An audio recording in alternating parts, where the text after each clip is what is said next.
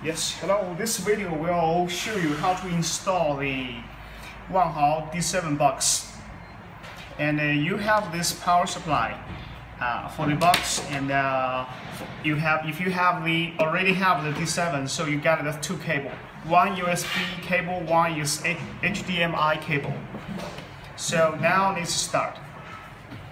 Plug in the power supply of the printer. Then open the USB cable. Insert it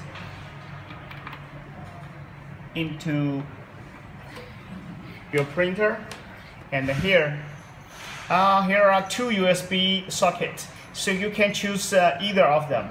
Both okay. Then you connect to the HDMI cable. Insert one side into your printer, the other side into the box. Then you need to power on.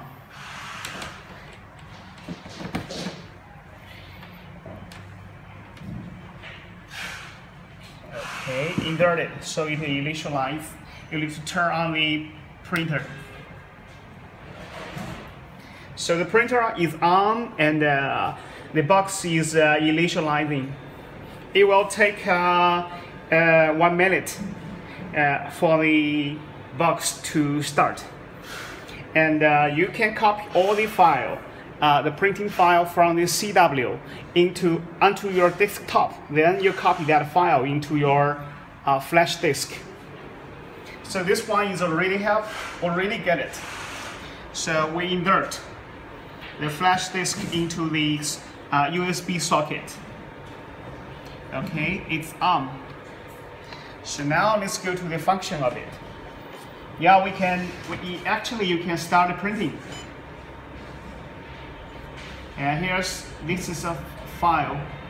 Oh, there's no file inside.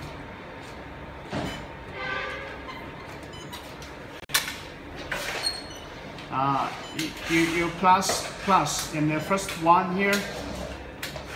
If you choose it, you can plus OK, so it will start printing. And if you want to stop it, you click stop.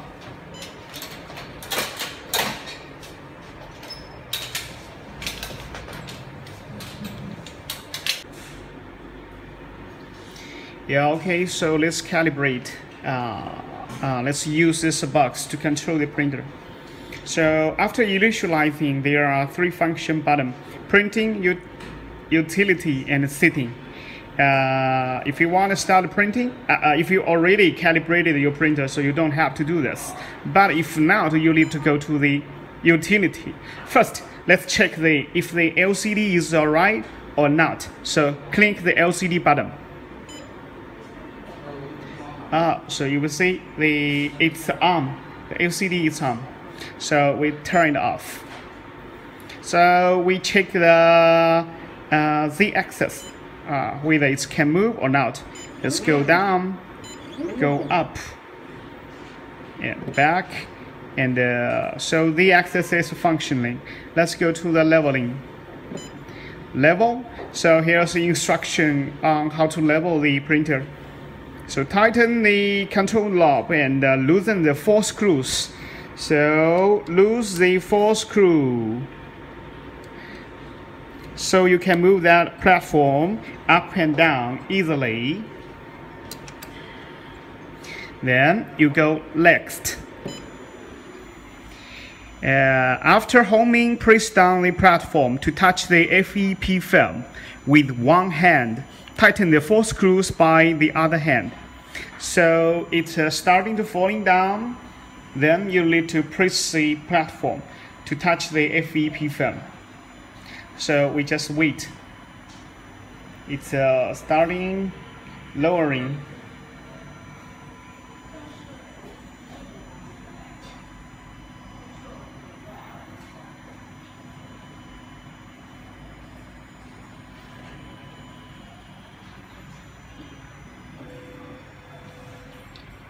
Okay, so it's really down.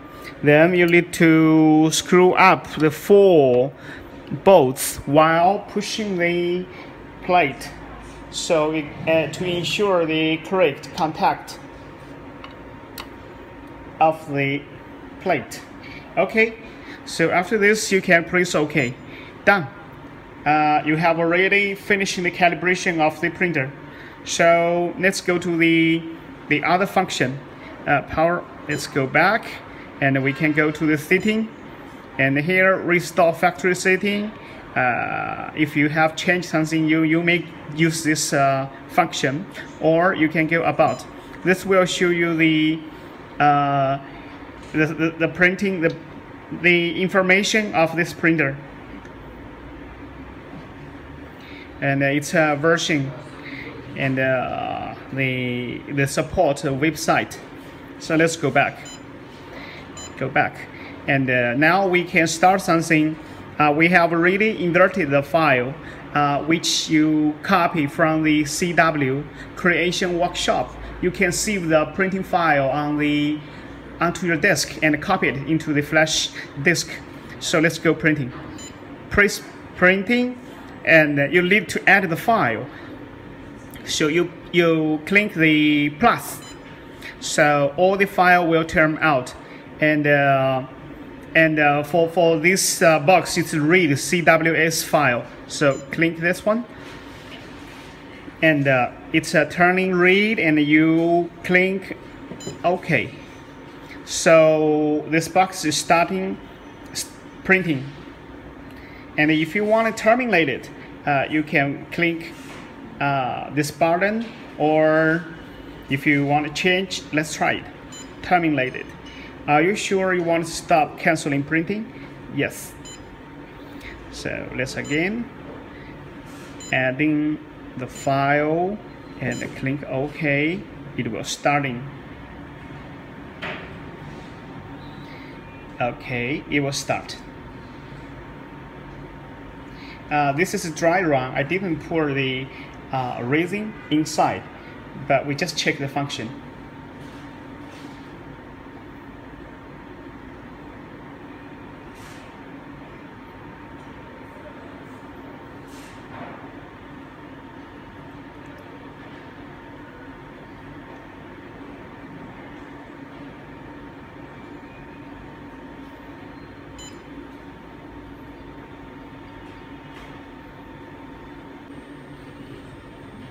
Okay, so we will start to have a dry run on this printer.